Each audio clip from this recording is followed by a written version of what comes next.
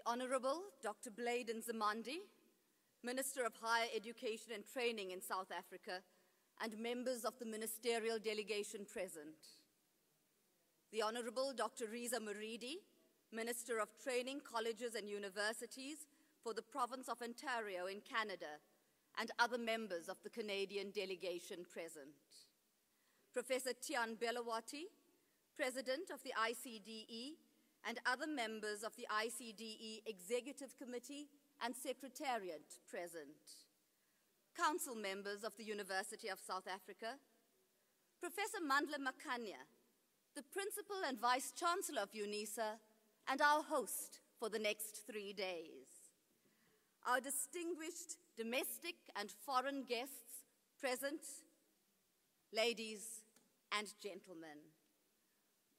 Good morning and welcome to South Africa, the Northwest Province,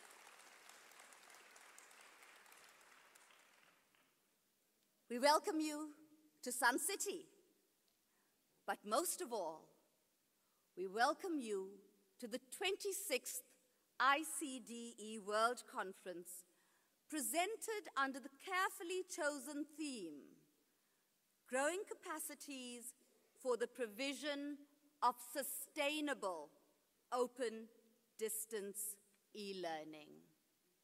We're absolutely delighted that you responded to our invitation, and from our side, we will do everything to ensure that this is a memorable and an empowering experience for you.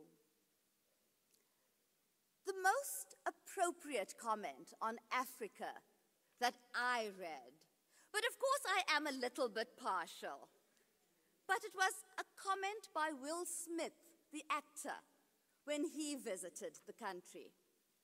And he said, "It feels like God visits everywhere, but lives in Africa."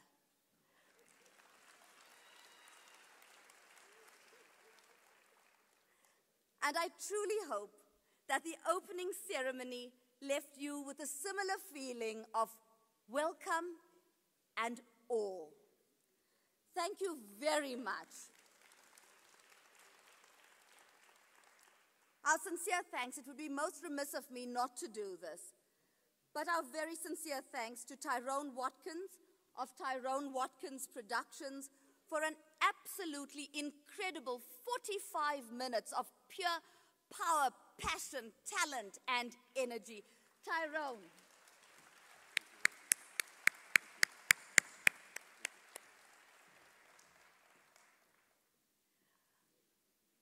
Colleagues, we all know, though, that this is an ICDE conference and UNISA is only the surrogate host.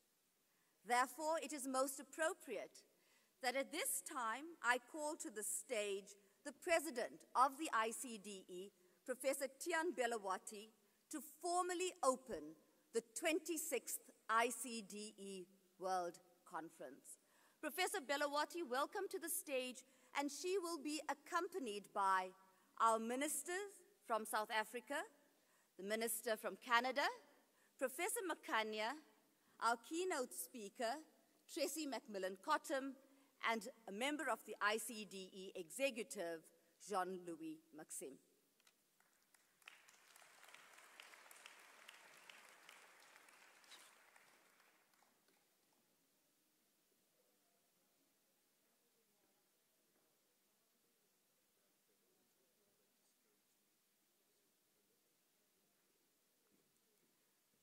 May I now invite Professor Belawati to the podium.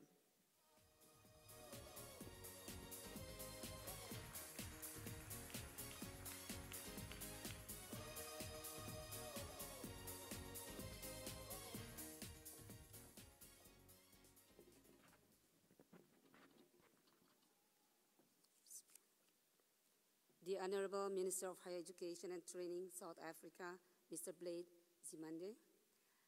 The Honorable Minister of Research and Innovation, Training, Colleges and University of Province of Ontario, Canada, Dr. Riza Moridi.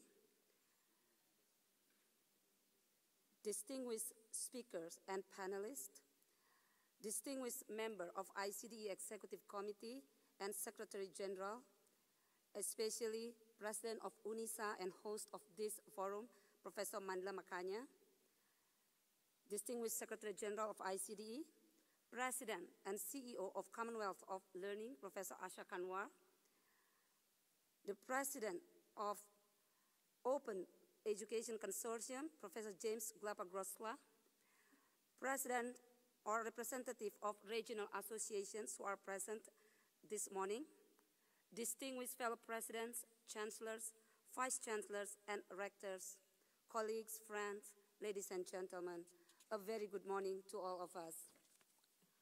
What an opening act that was, very energizing, and I don't think I will be able ever to top that up, so please bear with my boring welcoming remark in this opening ceremony.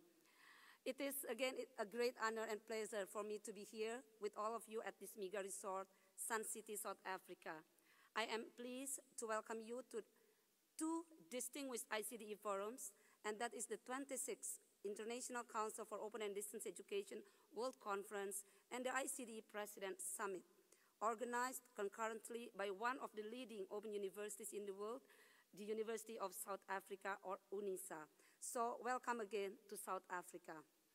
Through these two forums, ICDE is reconfirming again our commitment to the further development of open, online, distance, flexible, including e-learning for the betterment of our lives and the future generations to come.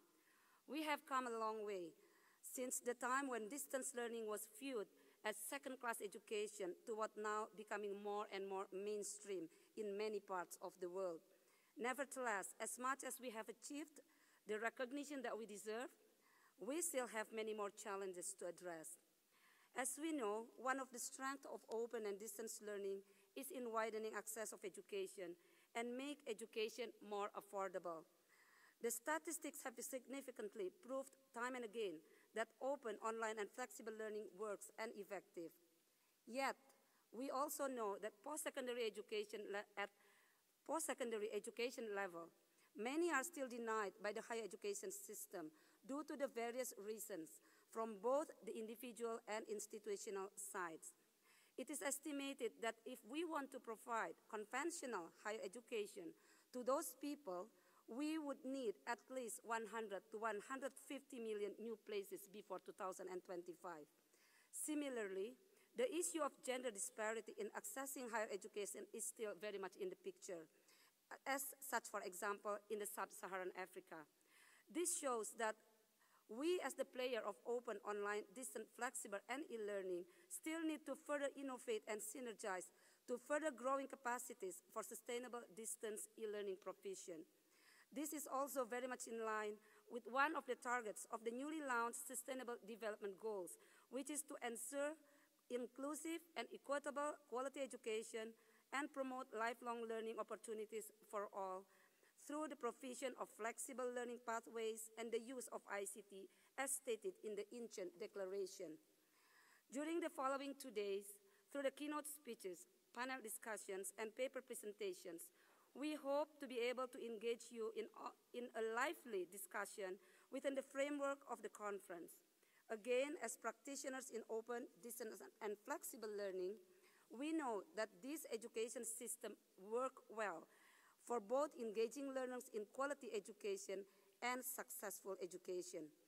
I hope that we will be able to learn and also share knowledge and experiences from both the speakers and from each other. As the challenge gets greater, the need for collaboration is also higher.